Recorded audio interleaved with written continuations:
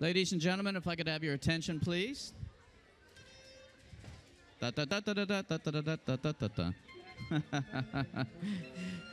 Perfect, perfect.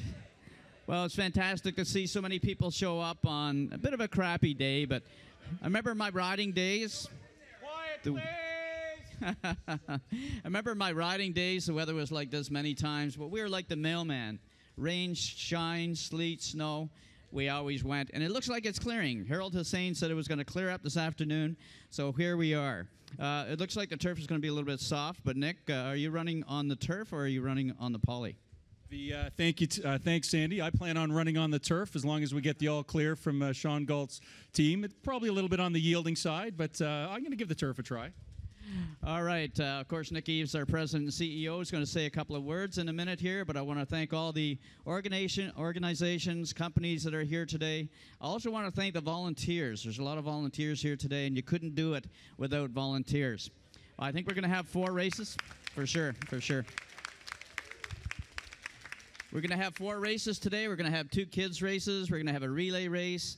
And we're going to have the 5K, which we're going to start with after Nick says a few words about the organization here at Woodbine. Ladies and gentlemen, our president and CEO, Nick Eaves. Thanks, Sandy. So good morning, everybody. First of all, big congratulations and welcome to Hall of Famer Sandy Hawley. Welcome, Sandy.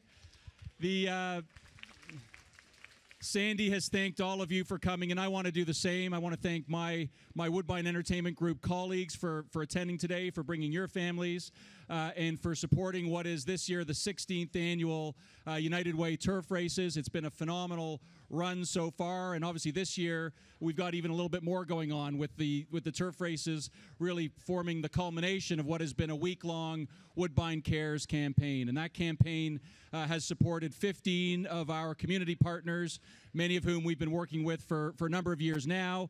Obviously, we've had the Charity Challenge, and ultimately, a little later on this morning, we're going to be announcing the community partner that has won the additional $10,000 contribution from Woodbine for all of your hard work, mobilizing your support to put their vote behind the terrific work that you do. Wendy was mentioning that we've had just about 10,000 people vote for their favorite charity. We've had over 1 million Twitter impressions, over 50,000 Facebook impressions, all of it focusing on the Woodbine Cares Week, the 15 community partners, and the spectacularly important work that all of you do. So today's event is a culmination of that week. Thank you for participating. Thank you for whoever brought us this slight reprieve in the weather. I know it wasn't me. To everybody who's going to be out running today, have fun. And to everybody who's helped volunteer to make the event what it's going to be, thank you so much for that. So have a great day.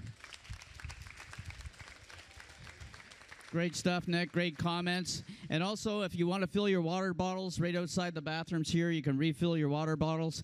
So without any other further ado, we're going to start the races. So everybody that's going to go in the 5K, please just meet just outside. Thank you very much. Good luck to everybody.